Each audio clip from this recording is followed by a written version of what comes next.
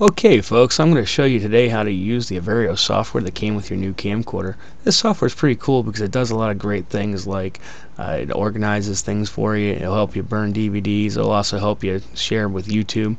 Let's go ahead and pop this into the computer here. Just pop open the disk tray, put it in. Now the great thing about the Everio software with Windows 7 in this case is that it auto recognizes. As soon as I put it in, you'll notice the computer says, hey, there's a disk, what do you want to do? I'm going to click go ahead and install this disk.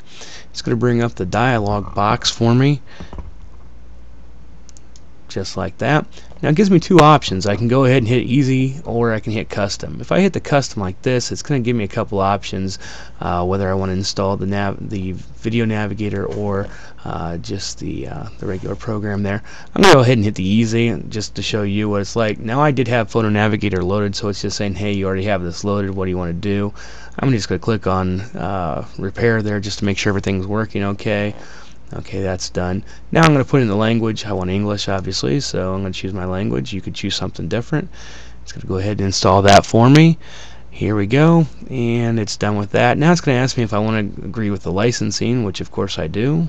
I click next, and it's going to go right into installing all the rest of the program there, and it's only going to take a few seconds to do this.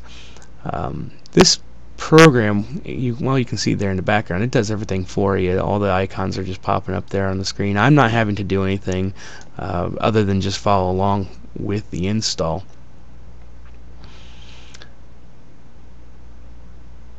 Okay, looks like that's done. I'm going to hit finish. I'm going to click off of this by clicking this. Now I'm going to open the program up here. So here we go, the program's going to open up. Now you see it's a calendar. Let me maximize this so you can see a little better. It's a simple calendar. In order to make it work, we have to take our Everio here, and we're going to have to take this and pop the little back cover off here. I'll show you this in a little closer detail. I'm going to open that cover. I'm going to take the included USB cable, and I'm going to stick this right into the back of this. Now as soon as I stick this in, the camera automatically pops over to this menu here, and it says, hey, playback on PC. I'm just going to simply say set, which is yes. You can see it's thinking there. Now this is automatically communicating with the calendar over there, and boom, you can see it's already importing all the files. Now it's going to pop those right there. That's the date they were actually shot. If I click on them, it's going to open them up so I can play individually if I want to look for them and see which one of those I want.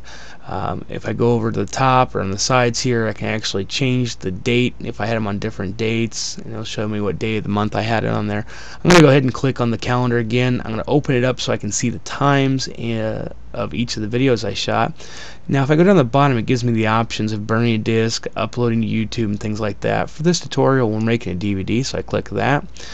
I'm going to simply come up here, grab a couple of the different thumbnails. I like this one here. I think of the butterfly will be good for the first scene. Yeah, this one right here for the second one will be good. And let's see, yeah, this one here for the third. Go over here, simply click next, and it's going to start the process. Now I did speed this up as far as the rendering process, simply so that it didn't take as much time for this video. But it is very quick. It's not in real time, so it's not going to take a whole lot of time. When it tells me it's done, great. I'm going to hit OK. It's going to go back. It's going to import that.